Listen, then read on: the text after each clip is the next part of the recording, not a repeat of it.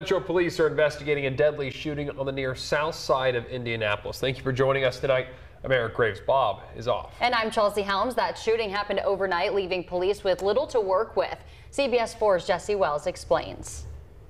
Neighbors tell me they heard what sounded like at least 2 gunshots from inside this corner apartment, but they don't know exactly what led to the violence. For their part, police also had very few details about what happened here overnight. This front window is shattered after a bullet left a large hole in the glass here at the Garfield Parkside townhomes. That shooting ended with 1 man dead. IMPD says they were first called just after 11 o'clock Thursday night to Parkhaven Way. That's just south of Garfield Park. When officers arrived, they found 1 man inside the home with a gunshot wound.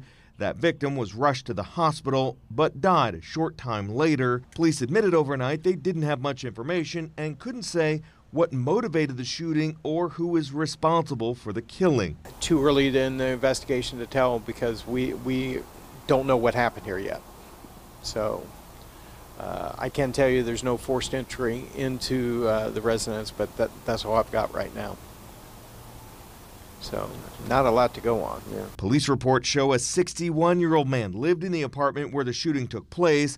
That man wasn't hurt, but otherwise the report offered very little information. His family told me he was questioned by police and later released in the morning. They insist they're not sure who pulled the trigger. Police are still asking for the public's help to hold the shooter accountable and solve the case.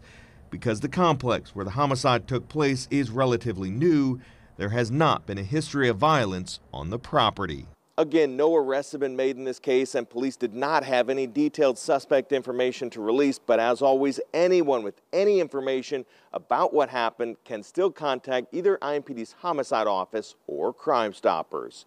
Jesse Wells, CBS 4 News. A teenager